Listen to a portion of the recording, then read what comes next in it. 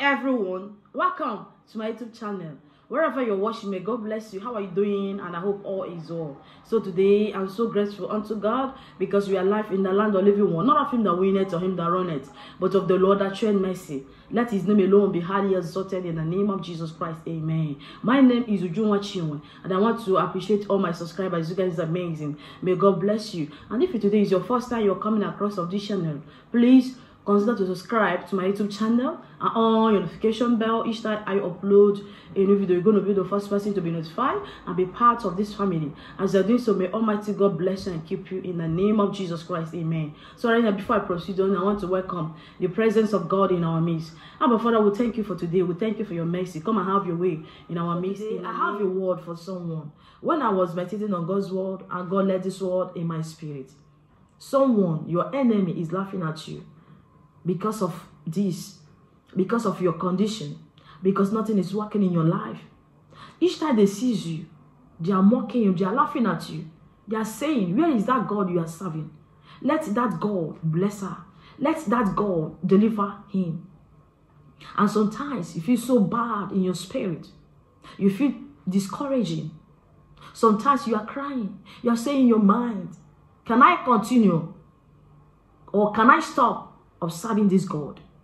Sometimes you don't want to study the word of God, don't want to pray because of your condition, because your enemy, they are mocking you. But I want to tell you, no condition is permanent.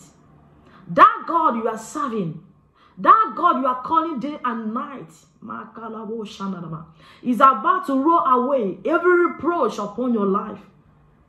God is about to, to roll away every reproach, that thing that make your enemy to laugh at you. God is about to roll it away from you. In the mighty name of Jesus Christ, amen. And today, God has a word for you. Let's read the word of God, book of Micah, chapter 7. From 7, it says, therefore, I will look unto the Lord. I wait for the God of my salvation. My God will hear me. Amen. Rejoice not against me, O my enemy. When I fall, I shall rise. When I sit in darkness, the Lord shall be a light unto me. 10 says, then she that is my enemy shall see it, and shame shall cover her, which said, where is thy God? My eyes shall behold her. Hallelujah. Amen. This is the word of God for you right now. Your enemy is mocking you. They are laughing at you. But God is saying, wait, because your salvation cometh, your blessing cometh. He said, rejoice not against me, O my enemy. When you fall, you shall rise again. And as I'm speaking right now, oh, I see the hand of God is helping you right now.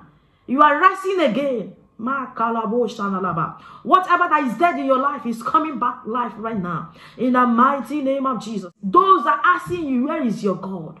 Those that are mocking you, they shall see what God is about to do in your life, and they shall cover with shame. Your enemy shall cover with shame. Those that are asking you, where is your God? They shall cover with shame. God is about to prove your enemy wrong. God is about to decorate your life. God is about to beautify your life, and no power shall stop it.